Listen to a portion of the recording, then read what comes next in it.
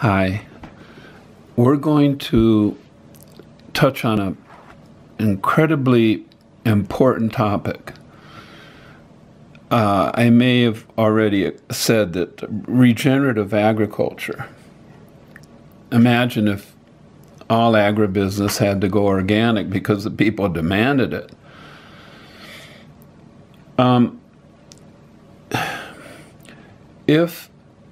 If all agriculture were to go organic, we would stabilize local economies because all the agriculture would have to go local, with small farmers coming back to their fields and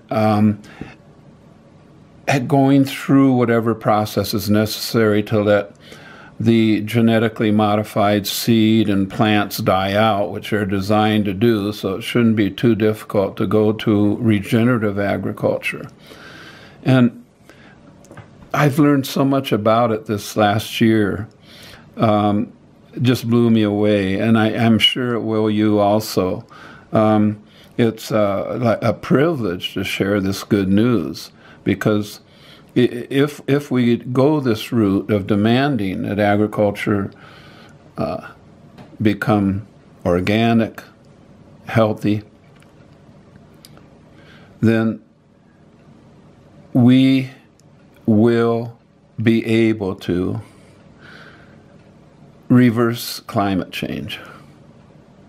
And I'll talk to you about how that happens with regenerative agriculture, what the scientists are beginning to say.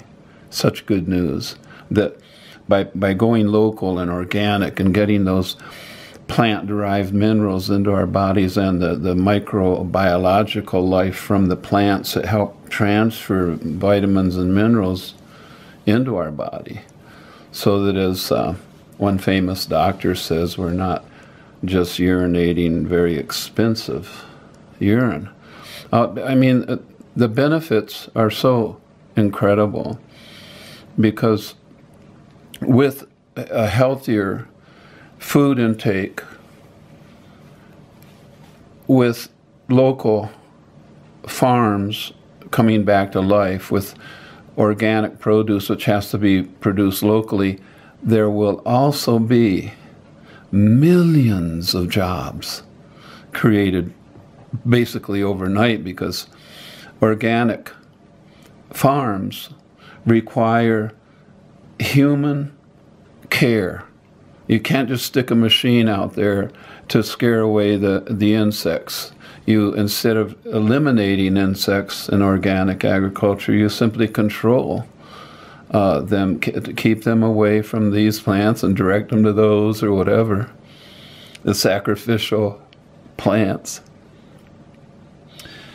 But millions of jobs would be created as organic farms grew up all around the world. Actually, there's a movement, as I understand it, the demand for organic produce is at about a 10% per annum increase. 10% every year more demand.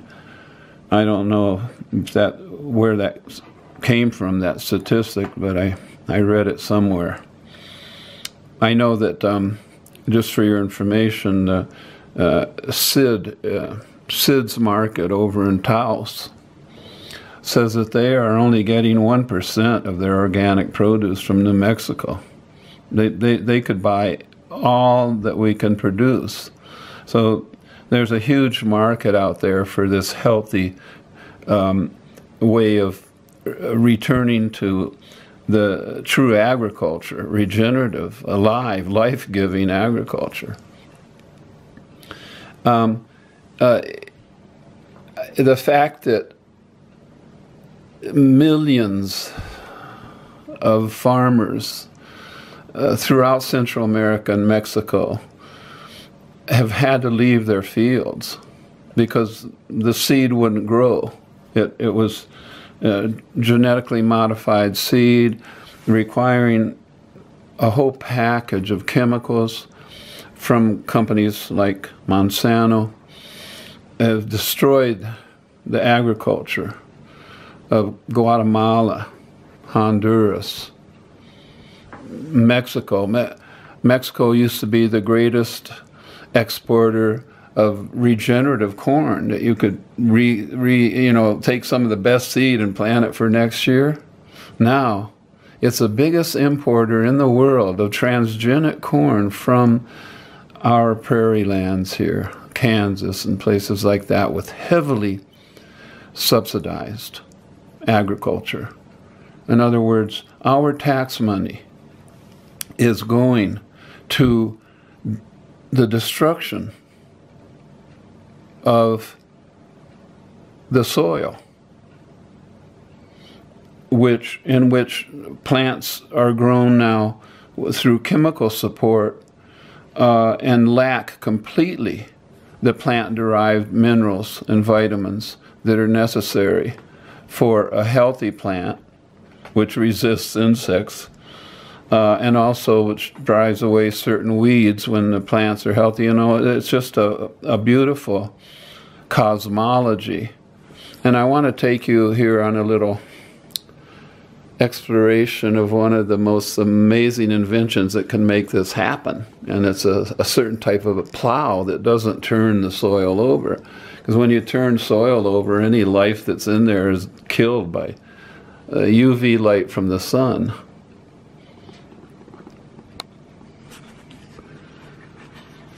This topic of regenerative agriculture, I'm going to be putting under A for ag, and let's call it 1.1, this particular video tonight. I decided that it was super important to put into the Great Mandate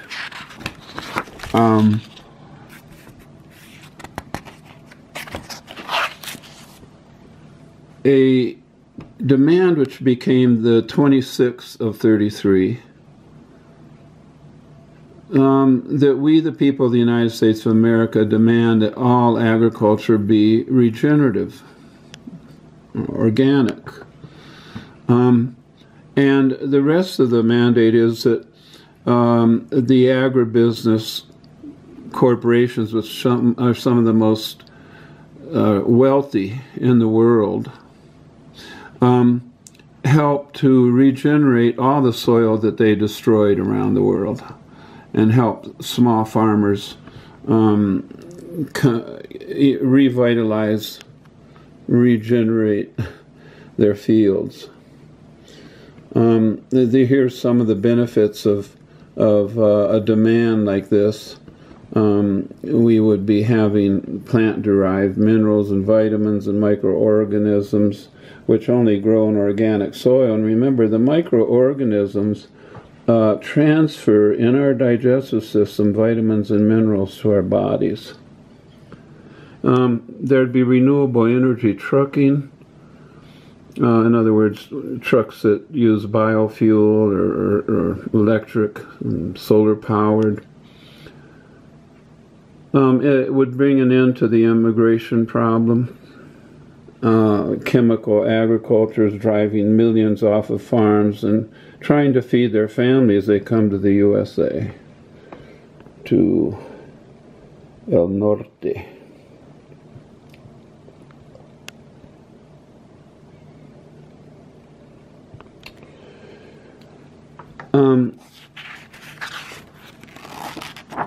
The keyline plow is helping to bring about an agricultural revolution. The keyline plow is now known around the world. Just in Española area, we have this type of plow that just pulls these blades through the earth to bring oxygen and water down to as far down as you can get with your blades, maybe as much as 2 or 3 feet.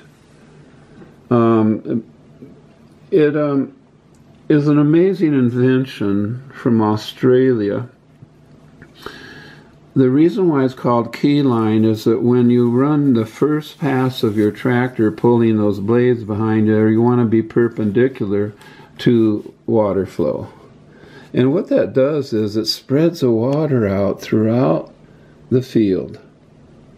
And now, with this plow, deep into the keyline cuts. We now have water and oxygen way down in here where there are seeds waiting even hundreds of years for water and oxygen. They just burst alive, and what happens is that plant growth absorbs carbon. The carbon is used to grow tissue for carbon capturing machines. Plants. And so scientists now believe that dead soil to be the #1 cause of climate change. And I'm gonna write this one out. Sorry about that little bump in the road.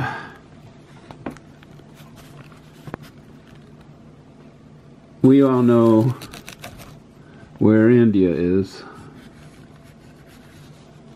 Now, this is where the Green Revolution started.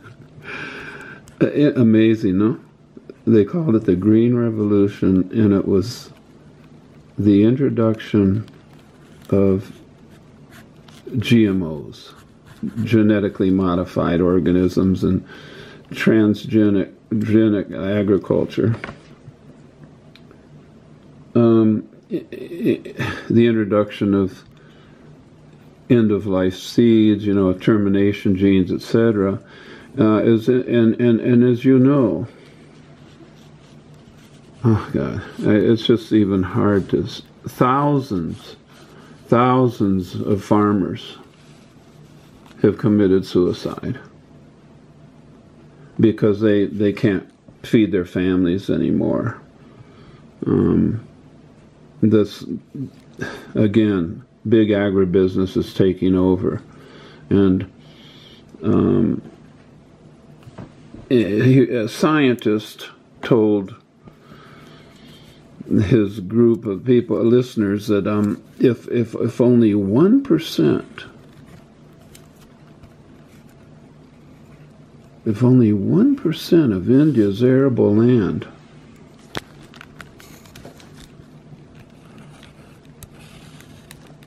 were regenerated to bring life back, into the soil, into the root system, and into the plant life and the tissue, and that if only 1% of India's arable land, I'll just put here, of arable land,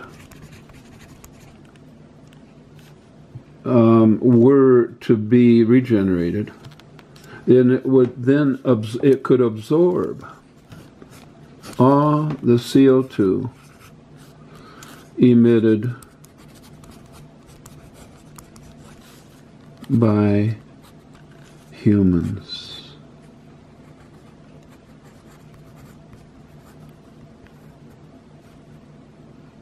Isn't that amazing? A statistic. Now, I have some friends of mine who, hearing me say what I just repeated to you, which came from a scientist at the Cuvier conference in Albuquerque a couple of years ago, it said that it had to be a mistake. That would not be possible, etc., etc. But understanding how regenerated soil, with lots of microbes, absorbs CO2,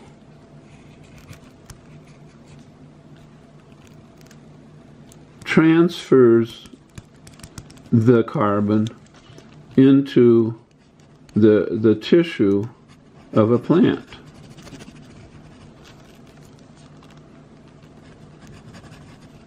right?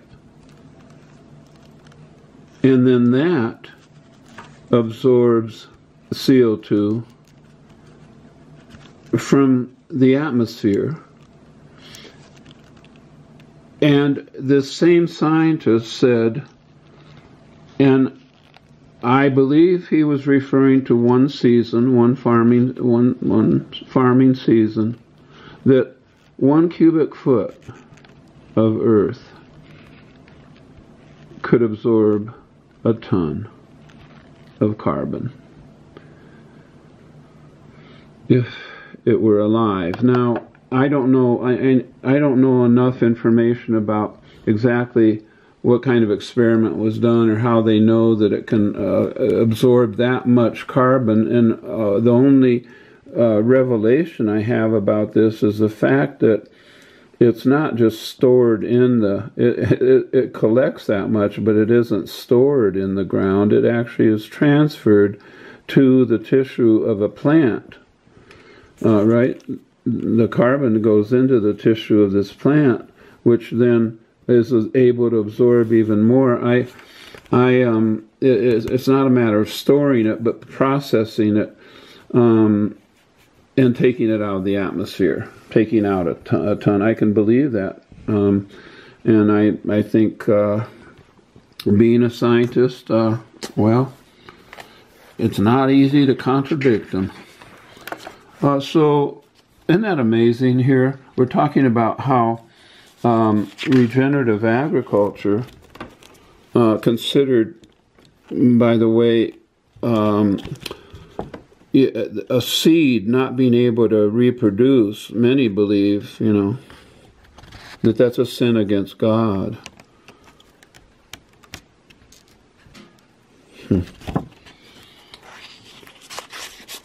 Let me go back to my previous page. Oh no. Anyway, I think I'm going well here. There's a statistic that I didn't put here. Maybe I'll put it right here. Sorry about that.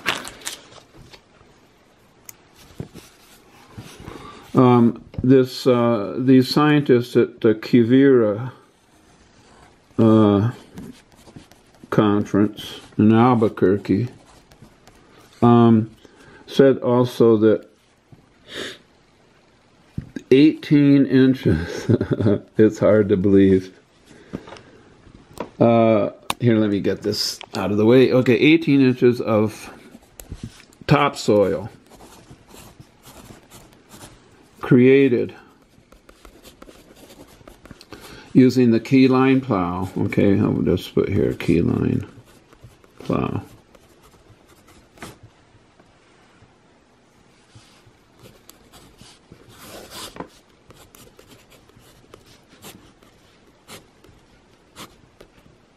Got it? 2 years. 18 inches of topsoil. This is just remarkable.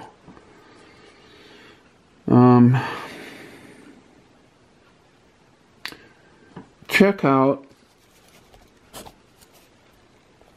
what in Portuguese is terra preta, and it means black soil. And look into this, because it's fascinating that the civilization in the Amazon, before the arrival of the disease through trade with the Spanish up in Central America, I mean, the disease wiped out, according to Gavin, possibly 200 million or more indigenous people. The ones living in the Amazon over the years had a meter deep carbon from their fires, sheltering billions, billions of microorganisms per cubic centimeter. Billions. And so they were able to take that really drenched, depleted soil of the Amazon from all the rain and stuff and create a suitable topsoil level with kitchen scraps and carbon and all of that accumulating a meter deep in many places, right? The possibility of growing fruit trees. And so for perhaps thousands of years, the terra preta became the basis for an orchard. Well, many orchards, I should say, wherever there were this type of settlement. And when disease swept through from the north, the orchards got away from them. And because of their rich biomass, they were able to move away from even the settled communities with time and with the bird droppings and life happening as it went expanding, and it became the Amazon of today. I used to live in a mango tree. I lived in Brazil. I was born and raised in Brazil, and so I'm really interested in terra preta, and I want you to know that Northern New Mexico College will be putting some biochar into my farm, the Dunsmore farm over here in Vallecito. So there'll be an experiment ongoing there with how biochar, which is basically charcoal, can improve our soil, and at the same time heat the part of the El Rito campus and also provide electricity. Back to the great mandate, I just wanted to say that when you think of all the different benefits of actually reversing climate change, did I put that one in here?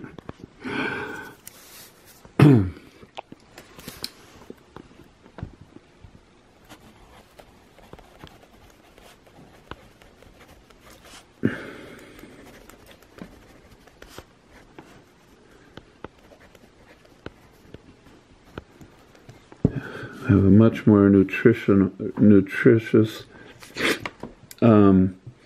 food, and consequently people full of life and good nutrition.